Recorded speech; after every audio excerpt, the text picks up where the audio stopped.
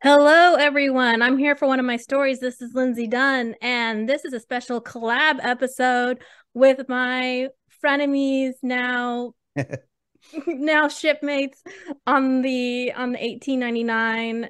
And I wish I had a mournful dirge to play, but we are here to talk about the Netflix decision to cancel 1899 before it could be episode 2. Of course, joining me are the people that you've been hearing about. We have Introvoid, Steve Barnes, and Voidmaster Nate Dunn.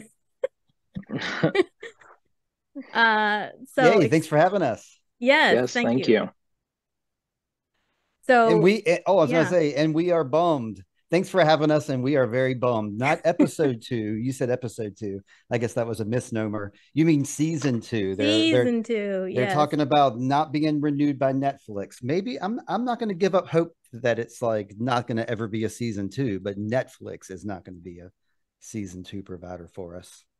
Unless they decide to bow to give the people what they want. I mean, we're going to get into that, but why we're here is discussing this decision that's been announced today. We found out about it through a statement that was released on Instagram, actually from the showrunners, Baran Baodar and Jantje Fries, and they said basically that it's not, I had that pulled up and now I don't anymore, but basically it said it's not going to be renewed. So we found about it through Bo's Instagram. Netflix hasn't said a peep. Is it too much to hope that this is all just a publicity stunt and to see how much the fans really want it? Have you guys considered that possibility? Or do you think it's Netflix never says anything and this is actually the final say? I think this is gospel. I think it's cut and dry and over, unfortunately. Oh, that's it, guys. That's all we have to say then. Thanks. You guys, that was just one guy. I have a Well, completely different opinion than him. Keep going well, though, I'm Nate. I mean, from people that I've talked to and that I've let people know about the podcast and things like that. While Steve, I know you've talked about how well it did number wise, I just don't think it has the reach that we want it to have. Um, I think it can be considered a little bit of a niche show. Mm-hmm. Um, I mean, and we talked about in the second episode of our podcast that it starts off and it is a slow grind in the beginning. Right. Um, so I can't particularly see a whole lot of people fighting for something that maybe they didn't make it past the second episode of. But then again, on the contrary, it's the people that did Dark, and you guys rant and rave about Dark all the time. So I don't know. I do know they hired this crew based on the success, not success, but like the interest that Dark provided. So they knew what they were getting into. So it's not like they can't afford this show because season two is going to be more expensive than they thought. They knew exactly what they were getting into, and they're renting out the volume where they're doing all their filming at. So all their numbers are very steady, very solid. They have a solid crew all across the board. Something else is I don't want to give up hope completely in Netflix because it's significant that Netflix hasn't released anything yet because it could be part of the hype machine. And yes, there is a big hype machine. I've signed two different petitions personally, and I know there's probably more out there, and it's getting a lot of talk right now. Even my daughter knows that 1899 is not getting renewed, not from me, but just from her teenage social media network. So it's significant. Netflix could be gearing up for. Okay. I keep hearing say on these boards that Lindsay and I are part of, on these Reddit boards and these Facebook boards, people keep talking about 2099. That's like a buzzword. It's also a hashtag 2099 that's out there 200 years after 1899. This is just something that is on the periphery. I belong to a bunch of different boards. I try not to get spoiled, but I see that 2099 a lot. So I'm wondering if maybe they're not going to renew 1899 and they will start 2099. Hmm. Unless 2099 is supposed to be related to whatever happens at the end of 1899, and Mm-hmm. then all like it would still, I guess, be under the 1899 banner. I don't know. I don't particularly. Lindsay, I'm gonna ramble. Lindsay, let's hear what you have to say. I wanted to ask Lindsay too. Do you know like some other shows that have jumped networks, like that have been canceled and like have jumped networks to other places, which is a possibility? The main two I heard about recently was the network, the show Manifest that moved from, I guess it was Peacock maybe, but it moved the place it moved to was Netflix. And somebody was complaining today that there's only season 4 of Manifest on Netflix. Well, that's because it was on another thing before, and Netflix is the one that saved it. I mean, there was Cobra Kai moved from YouTube to Netflix, but that was considered a step up. It wasn't getting watched on YouTube Red, so they moved it over to Netflix, and now it's one of the best-selling series on there, best rated.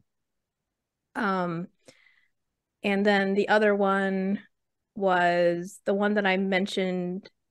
Oh, well, there's a big rumor now about Wednesday and how that might be Right. moving from Amazon. It's all rumors so far. Somebody said it was fact today, and I was like, well, where's the resource for this? And it was the same clickbaity thing, like maybe it will move to Amazon Prime. But I just thought it was interesting that the statement so far has been made from the show creators and a lot of the cast. So I do think it's fairly clear that that is actually happening. But I do find it interesting that in none of these articles, Netflix hasn't said a word. Now, maybe that's normal for them and they never say anything, especially if people are going to be upset. But it just seemed a little odd to me that Netflix hasn't said anything. Usually, when you run one of these pieces and it's a final thing, you get a resource, the people that are disappointed, and then you get a resource that explains like why we did it, and that's considered a well-rounded piece. So far, that's a missing piece. So Some that's solid all. numbers though is every week we talk about the numbers, and tonight we're supposed to be recording our recap of episode 7, and we've been recording since day one, since this show has come out. Nate and I have been on it like from that first week, so it's only been 7 weeks since this show has even been on the air. And in that 7 weeks it's become like the third highest viewed show based on numbers, not just on Netflix, but across the board. Number 3, not just in the top 10 like people talk about, but it's in the top 3. And it's just such a short amount of time after it's come out. And it just seems, Now, where did you get your numbers from? uh, I'll let you know later in the episode because I do have the links. Okay, because I have some numbers I was going to share a little bit later, but might as well get them in now. Yep. My resource is from Netflix and Swell. So this is a account that's specifically all about Netflix series and tracking the numbers. So he posted an article earlier today saying that it said something to the effect of, usually I can look at the numbers and justify it, but in the case of 1899, I can't. One of the things he cited was that Netflix invested $48 million into the series, yet there is another series that came out, The Sandman, and their budget was 165 million. So a lot of people are talking about the expense of the show being a factor that led to the cancellation because of the volume technology. However, the Sandman cost, 3 times as much, and that was renewed. And he shared the hours for that on a chart. I can link this article in the show notes, but it basically shows that the Sandman only did slightly better in viewership than 1899, and yet that show was renewed. So he just saying it doesn't make sense that based on the numbers, the viewership, that and the fact that this other show cost 3 times as much, that would be renewed and this one not. Did you have something you wanted to throw in, Steve, or are you still ruminating? No, no.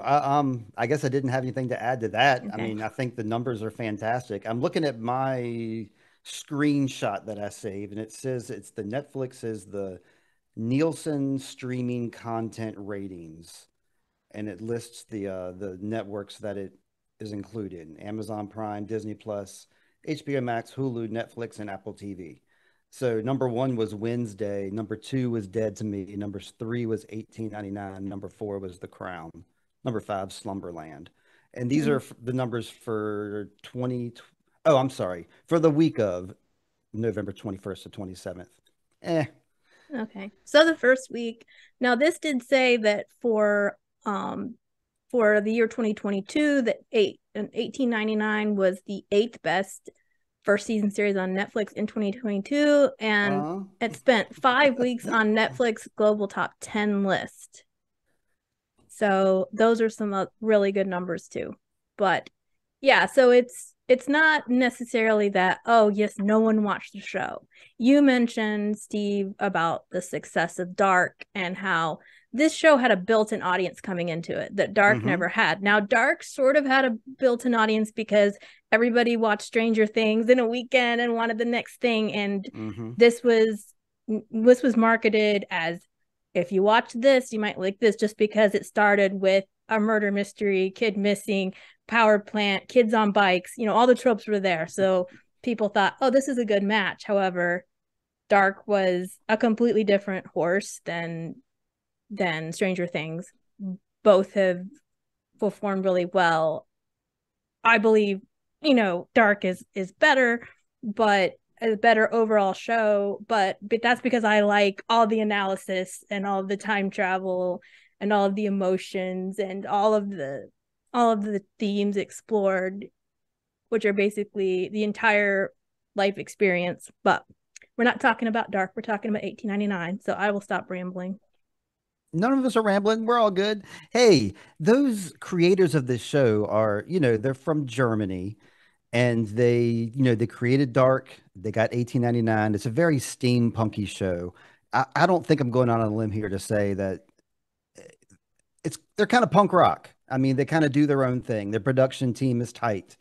And I could completely foresee this becoming like a German show, them going to a German production company and just doing a German show for season two, which I would be totally fine with.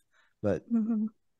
I could see them going with a smaller distributor for a smaller budget. I'd like to see them continue with this volume thing, but obviously it's expensive, but there's advantages to it. That's what I can't fathom, is that Netflix knew the budget for each season going in. So there's no reason why they would cancel it based on the money, unless all of a sudden they don't have as much money as they thought. They put it Mm-hmm. all in Bitcoin or something, or on the blockchain, perhaps. What, I don't know. Now, Nate, you came into the show not seeing Dark, and um, what is it that intrigued you about the show, or did Steve just completely arm wrestle you into doing this? I mean, Steve bullied me for several weeks and said some things that I'm not allowed to repeat. I mean, Um, no, honestly, this isn't my typical kind of show that I would watch. My TV preferences, my television preferences are, uh, to be blatantly honest, kind of quite childish. I love my cartoons, but I like things like Hannibal And that, for some reason, was the show that when I watched the trailer, they seemed to be shot in like a very similar way. And I was like, well, why not? Um, I guess that's kind of why I went for it. Mm-hmm. Because it is a dedication, it is a commitment to do something like that. So I do think you offer a unique perspective for, the three of us discussing this. Steve and I are obviously like, we're part of the cult. We're part of the Bo and Yanya cult, and you offer a fresh perspective. So I appreciated you at the very beginning saying, look, guys, maybe this just isn't cool enough to make it. But I wondered if you had any thoughts other than, what are your thoughts about this show and its appeal to a broad audience? Do you think it's just like, oh, it's only for nerds like you guys, or what do you think? No. So with a fresh perspective on everything, I will say that first thing that comes to mind with the show is that it is a commitment. Like if I was just given the option to watch this show by myself, Steve had no bullying to be done or anything like that. Um, I probably would have put 2 episodes into it and then stepped away. I think that while I enjoy television shows that are, they can be a slow build and things like that, there's a lot of things that just turn off a regular old jerk off like me. Like, I think it was the very first, or it was our second episode when we talked about the first show. Thank God my roommate was there because I wouldn't have known what to do with the subtitles. And I feel like a lot of people wouldn't think about something like that. You automatically lose so much of that show from not watching it in the proper way. Um, it's a good and a bad thing. There are a lot of characters to this show. Sometimes people are more simple minded where they just say, I want 1 to 3 main characters and I can move on my merry way. Where in this show, you need to acknowledge all of them and everything that they're doing. It's a show that you have to pay attention to. You can't just, and that's beyond the language and things like that. Excuse me.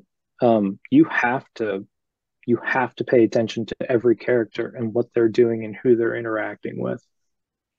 And I think for a lot of people that pushes them away from it, because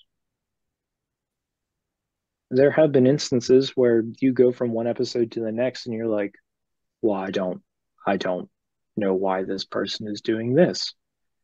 And then you kind of have to play catch up with yourself, and that's not always the best. Um, and then again, we haven't finished the show yet. None of us have, the between the three of us at least.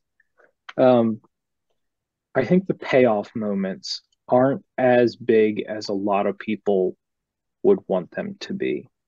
Like the moments where we figure something out and we're like, oh, okay, like this and this go together.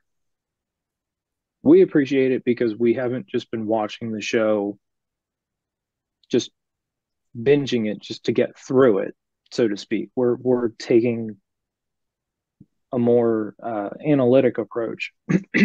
And for me personally, when we find things out, it is interesting. There are definitely things where you go, uh, you know, oh crap, for lack of a better phrase.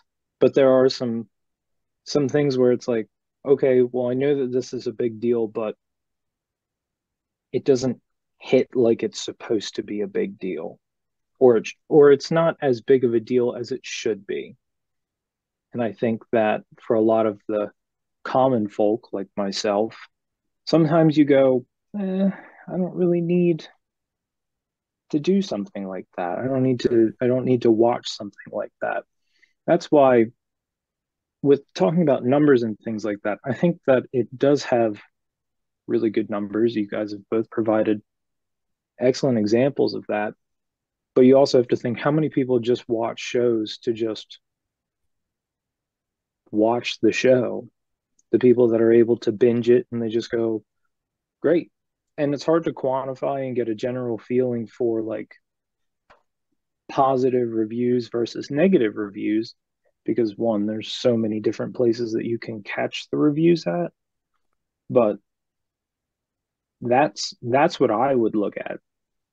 Can have a lot of views and things like that, but if the general feeling for the show itself is negative, I can see why Netflix chose to not renew it. Mm-hmm. I don't think it was. Oh, I don't think it got negative feedback at all. That's not the gist that I got whatsoever. How about yourself, Lindsay? Like your Yeah, I've circles? seen people, there's a lot of comparing on social media. We have the dark stands and that are just all about anything these creators make, but then we had plenty of people also chiming in and saying, even on the 1899 fan site, we had people saying, um, well, I agree with this decision. The show just wasn't as good, or dark is greater than 1899, and wanting to compare them when Well, these are yeah, these are two separate animals. So I mean, yeah. there was feedback. Most people who talk about dark rave about it. They might complain that they need a PhD to understand it, and it makes them feel inferior. But they but I did hear people saying, this show is just And like one thing Anthony brought up, and he's been the one I've been going through the recaps with, but one thing he brought up is that we have these kind of cliffhangers and then you ignore them for the next couple episodes. So in the second episode, or I don't know, can't even remember now, because the first or second episode we had all the television screens and they end on that big cliffhanger, like, oh, there's somebody watching everybody like it's on a television, and you're thinking, next episode we're going to find out more about that. Nope, didn't touch it at all. So he found that very frustrating because he wanted to know what's going on with the television screens. Sure, that's exactly like Lost, like where, they would end on a cliffhanger with Sawyer's story, and then the next episode would all be about Jack, and then like that cliffhanger has to wait for a couple episodes. So, I mean, I think shows do that. And I also wanted to say I agree with the dark is greater than 1899. Absolutely it is. It's a better show and it's also complete. I guess what I was trying to say is I never saw anybody saying this show sucks. I saw people saying this show is pretty cool. It's not as cool as Dark, but it's pretty cool. Mm-hmm. Or you had people like myself that are like, I I really like this 1899 seems like it's made for my palate, basically. I don't I don't particularly do a lot of research outside of our podcast and things like that, but from comments and things that I've seen, it seems like this is just a show of comparisons because well, it is. I mean, you're getting Yeah, it is. people are trying to compare it to Dark, to Lost, which I never watched Lost, but um The Matrix. Yep. It's got so many comparisons, and those shows are all in the past, or movies are in the past. They're old. People have watched them 100 times, and so on and so forth. And like themes are reoccurring, and that's fine. But it's what did you do to bring light to that theme that makes me go, oh man, I gotta see that. And I'm Right, just not right. sure if 1899 for the common folk. I Mm-hmm. just don't know if it's done Hmm. that quite yet. Watch your Well, mouth. Watch your mouth. what do you got for me, Steve? Come on. I don't know. I just love it so much. I want to beat you up for saying anything negative. Well, I mean, you know that I still like the show. It's just Yes, it's obvious you do. I'm just trying to take it from that step back. I haven't been doing a podcast for 6 or 7 weeks with you. Like I'm trying to those fresh Right. those fresh eyes. I do kind of wonder if, as far as other reasons, we talked about the numbers. We could talk about the plagiarism accusation, but let's just forget that No. because it's kind of dumb. It's based But on nothing. I do believe that perhaps the world of binging is ruining television in general, which, let's see, Netflix kind of started that whole thing. They also were the ones that encouraged people to share accounts. They had some kind of sharing is caring thing, and now they're wanting everyone to stop sharing accounts and are trying to Mm-hmm. crack down on that. It kind of, on a very small scale, it kind of reminds me of what happened with like movie the trash fire known as movie pass, which, we don't have to talk about that too much either, but everybody loved that model, but it just wasn't sustainable. Right. Netflix was When Netflix started, it was the king of the castle. Nobody else was in the game. Now they're sort of like throwing everything at the wall to see if it sticks and to say, like, how can we keep making money and making this feasible? So they've increased their catalog. They're making original content, but is it all that good? And they're sort of churning out things like mincemeat in a grinder. And it's just like anything, as long as people watch it. Well, a lot of people only want to watch one season. Somebody, one of my friends tweeted today, maybe Netflix should just do limited series from now on, one season, and that's it. Because you can't cancel it if there's only one season. But perhaps the days of well-made multi-season dramas are over as far as Netflix is concerned. We have Apple TV now that has a very small catalog, but pretty much everything they have in there is completely solid. Most people just complain they don't have that much stuff. But with Netflix, they just have so much now. Of course, if that was that way, then we'd never have Dark, we never have Stranger Things, we never have Cobra Kai, but those shows are thriving and still doing well. So I wonder if just the way people, and it made me really sad, and I will finish this diatribe soon and then you guys can chime in, but it made me really sad and almost a little bit nauseous to how once 1899 came, everybody was like, they watched it in one day or one weekend. Yep. And then they're like, when's season two? You didn't even really digest it. I just think about all the things that we have in our slower, thing. We've been able to pick up on details that maybe were missed and really savor the show. But that doesn't seem to be the model. And then of course the numbers aren't that great. I mean, they're okay, we showed, but compared to other things, Netflix doesn't just want to see it had a great opening weekend or a great 3 or 4 week run. They want to see consistency. But people watched it right away, and so then they've just moved on to the next thing.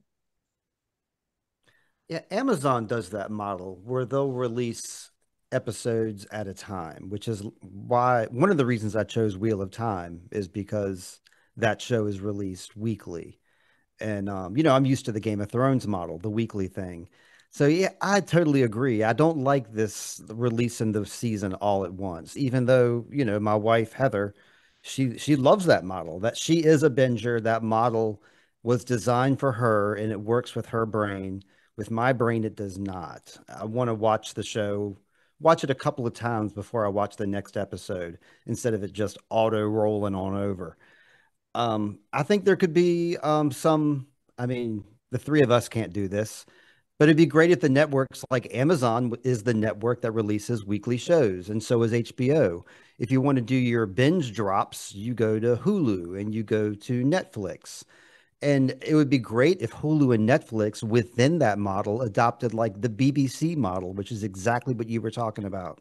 Shows would have 6 episodes, one season. I'm thinking things like The Office is the first thing that comes to mind, or the one that Simon Pegg and Edgar Wright did, Spaced.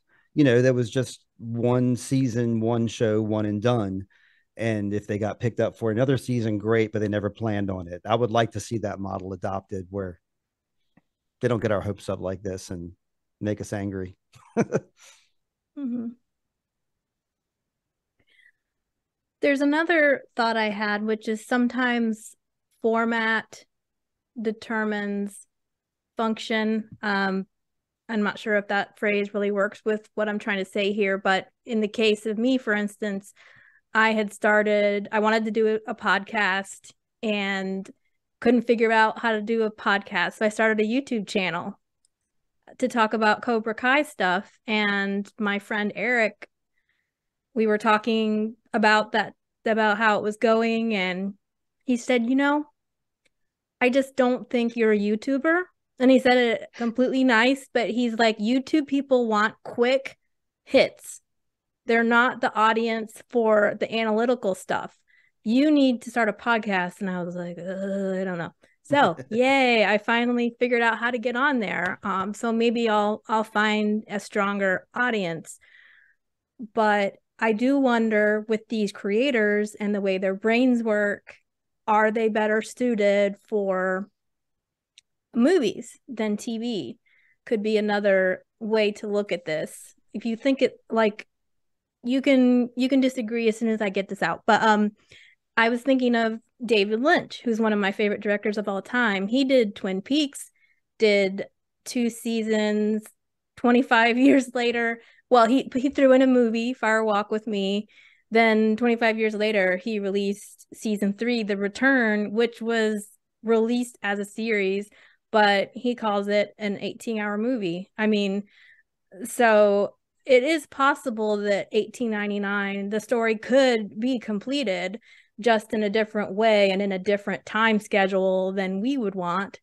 But I also think patience is a virtue. And if you think about things like Top Gun Maverick, that it took 36 years for that sequel to be made, and everybody wanted it. Everybody was complaining I don't want about to how be long it was taking. 75 while Okay, maybe not a one-to-one comparison, but I'm just saying, just because the season, yeah, I'm not saying Netflix is going to make season 2, but they could make a movie, or finish the story in their own production company another time. But Steve, you're shaking your head about my idea about them being better at movies, so tell me, like, what do you see with that? um the way my brain has slipped as I've gotten older, I've become more prone to read books or watch television series. I don't like movies as much as I used to. I don't. I guess maybe it's like the commitment, or maybe it's just the fact that, like, once I watch the movie for that 90 to 100 minutes, that the story's over. Uh, I don't like that model, the movie model. I like the series model. And when you were talking about that particular series, the one that came to mind for me was Fargo, because it does the same thing. It wraps up like a story within one season. And then you wait for a few years, and then there comes another season, and it wraps up another story. I wouldn't mind seeing 1899 go that model. I could wait 2 or 3 more years for them to get their shit together, their stuff together, excuse me, and give us another season on another platform or whatever. I'm not giving up hope. That's why I'm not too upset about this whole thing. And even if it doesn't come, I've enjoyed this. I've invested. I figured out. We were talking about the time investment. 5, 6, yeah, 7 hours per week is what I invest in my podcast, doing 18.99, including watching, taking notes, recording, and editing. So I don't want that to be all for nothing, but at the same time, I enjoy doing it, and I enjoyed this show, and I enjoyed doing it with Nate. So even if there is no more 18.99, it was still a fun experience while it was. And but I'm not giving up hope. I think there's going to be a season 2. I really do. Mm-hmm. Case closed. Gavel gavel. So Nate, what do you think of the movie idea? Or do you watch many movies, or are you more of a TV person? I I enjoy horror movies. Um, I could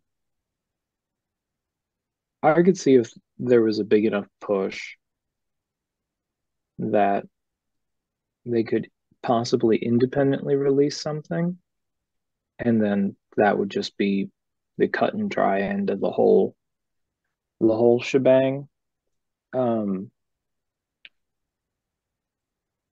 Call me pessimistic, but I don't particularly see that happening, and I just I just don't know if I see it going anywhere else. I just don't know if there's another format that the studio could take it to, or another distributor or streaming service or whatever it would be. I just don't know. Unless maybe you guys are right. Maybe Netflix did keep it and this is just some crazy big conspiracy thing, right? It'd be Well, if fun. it's 20, if you said the next series is going to be called 2099, you said you didn't want to wait 36 years, but they could technically wait 200 years and make that sequel, Steve. Yes. Yeah, there is that movie that John Malkovich just did. I think it's not a movie. I think it's more like a bourbon commercial, but it's like that 100, that movie he's going to release in 100 years. Have you guys heard about this? No. Oh, No, yeah, check it up. Check it out when we're done. It's like it's a movie that has already been done, already been wrapped, starring John Malkovich, and it's going to be released in 100 years, along with a bottle of scotch or whatever that's been aging for that whole time. That's why I say it's like some kind of promotional tie-in. But yeah, that's kind of a neat concept, and I saw So some he's neat stories about expecting, that. surely he's not expecting to still be alive then. He's going to choose No, his. that's correct. It's in the time sensitive. You'll read if you read the story. It's in like a time sensitive vault, and he's like bequeathed like certain people, certain relatives or ancestors of certain other people to. It's a real thing. They're going to release it in 100 years. It's a real Mhm. thing. Looks in. I love John Malkovich. He's a weirdo. So we're coming probably towards the end of when we need to cut this off, but I did want to let our viewers know, what does this mean for us as content creators as far as 1899 content goes? What are our plans? I already know what you guys are sort of planning, but go ahead and share so people can hear it from the horse's mouth. Me or you, Nate? it's all you, man. Okay. We're definitely going to continue with recapping 7 and 8, episodes 7 and 8. And then we're also going to do a season retrospective. Once we've watched all the episodes, we're going to go back and binge them all again, or at least I am going to binge them all again, to get like a fresh perspective from them. Because I haven't gone back and rewatched anything. I only rewatched the episodes as they come out. So okay, when me and Nate are done with that, then I'm going to move on to rewatching season 1 of Wheel of Time with my co-host James, because Wheel of Time season 2 is going to be coming up in the next few months. I was hoping that after Wheel of Time season 2 finished, that we would be chasing the tail of the next season of 1899 season 2, that the timing would work out that way. It doesn't look like that's going to be the case. But at any rate, for the future, I plan to get together with you again, Lindsay, once you finish watching it all and we finish watching it all. Hopefully we can all get together and do this again and talk about, what we thought of that whole season. And as for what I'm going to do after Wheel of Time season 2, and I have to wait for like 3 years between them, and there's no 1899, I thought about going back and redoing Dark, doing a recap podcast of that, because I did not do a recap podcast of it when I watched it before. I just semi binged it. I would watch like 2 episodes at a time, kind of deal. And there's a lot about Dark that don't want to say went over my head, but it went over my head. And there's a lot of things I didn't catch. And the way to catch those things is to multiple view it, recap it, talk about it with somebody else, and they're going to notice things that you didn't notice, just like Nate does. So perhaps I'll do that. Perhaps I'll go back in time and do like a Little House on the Prairie one. Who knows? I've talked about that with certain friends, but I'd really like to do the 1899, but I'll just have to find other shows to do, man. 1899, baby. I keep holding out hope. Well, I also am going to finish out my recaps. I'm recording episode 4 today, and I still have 4 more to go, 4 more to enjoy. Yes, after that, I think we talked about maybe talking about the making of 1899, Yes. either or that or the respective or both. Hey, if you do a dark recap podcast, you can call on me, and I'd be happy to join you for that. I think you already probably know that.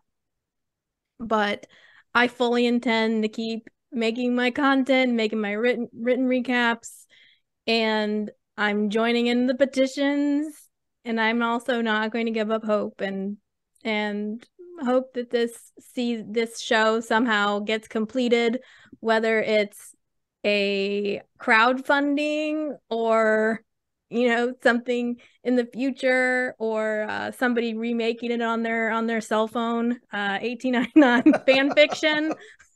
I would I'm for all of it, because we would like to get to enjoy this story longer. I'm like you, Steve. I just enjoyed it, and I'm glad I met you too. Also, it wasn't for 1899, we wouldn't be here enjoying this Zoom room, whatever you want to call it. Yeah, So we're on one of my stories right now. But yeah, I kept talking about our podcast. We recap, blah, blah, blah, but I never said the name of it. It's Sweet Child of Time, y'all. Sweet Child of Time is my podcast that I do with Nate and also with James and Lindsay. We've adopted her as well. thank you, thank you, thank you. Yes, I should have said that. And actually, I was going to do a nice little wow, wow, wow, sweet child of time. Whoa, whoa, whoa. And sing you a little welcome tune, and I forgot to do that as well. So here we did it. But yes, it's a Sweet Child of Time podcast, and this is our collab. So we're both going to release it. It doesn't Yes. belong to me, it belongs to all of us on the Good Ship Kerberos. Yes. Not the Prometheus. No, we left it behind. We're Kerberos people. So far, I still haven't finished the show. So, Nate, is there anything you want to promote before we say goodbye? Um,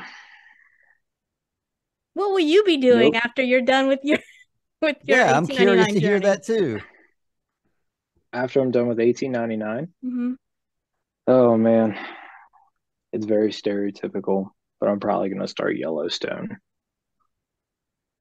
Okay. Probably Great. probably do Yellowstone and I don't know.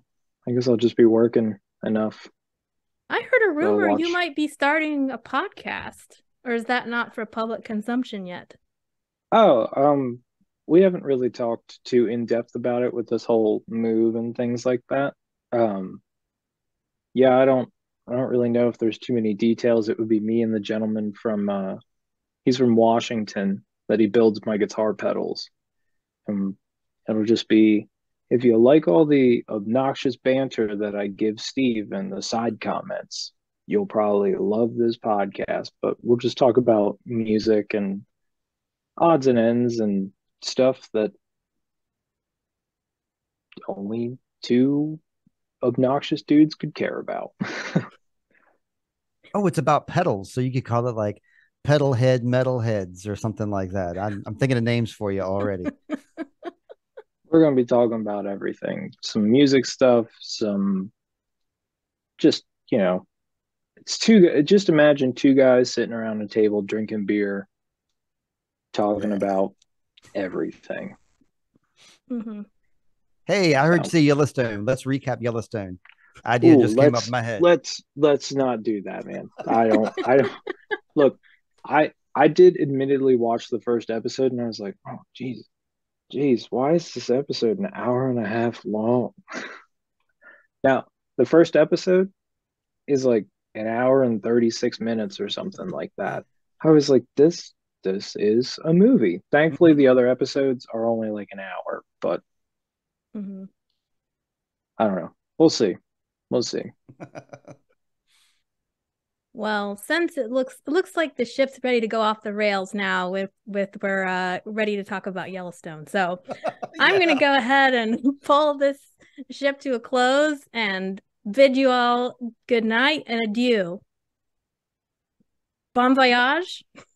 Bon voyage and arrivederci. I don't know what other languages we can say it in, but thank you very much for having us. Alrighty. Um, Thanks. Bye bye. See ya.